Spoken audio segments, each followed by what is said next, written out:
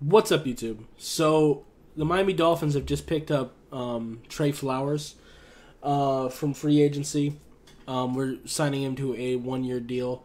I'm assuming that this means that Andrew Van Ginkel isn't ready to go. I really wasn't trying to sign Trey Flowers, and if we were going to, I was kind of hoping we would do it sooner. That way he can play in a preseason game so we can get a little bit better of an evaluation of him. Maybe this means that the team isn't as comfortable with Porter Gustin and Darius Hodge as a lot of Dolphins fans seem to be, because I felt pretty good about them. But he is a guy that has played in this system before with New England, and even in Detroit, played very similar systems. He's a guy that can play. He can drop back and play linebacker. He can play edge. You can have his hand in the dirt. You can be standing up. You can do a lot of different things with him.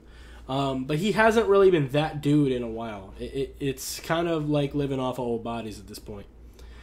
He's not the New England Patriots Trey Flowers anymore. The last couple of years have been pretty rough. The last 2 years combined, he's had 3.5 sacks. He's definitely not the edge. He's definitely not the pass rusher that he once was. He is still a pretty good run defender. So that is good.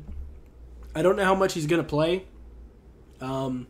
Probably be like a rotational guy at best between, because I think Jalen Phillips and Melvin Ingram will be our starters. But I felt like we had plenty of edge rushers to be fine. I thought, Cameron Good, Porter Gustin, I thought that they'd be fine.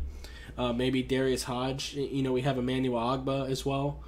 Like, we got plenty of pass rushers. I didn't really think that Trey Flowers was necessary.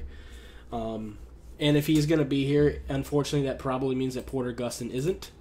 And I would have much rather keep him because I think he has a higher ceiling. Same with Darius Hodge. I'd rather keep either of those dudes over Trey Flowers at this point. But you know what? I hope he proves me wrong.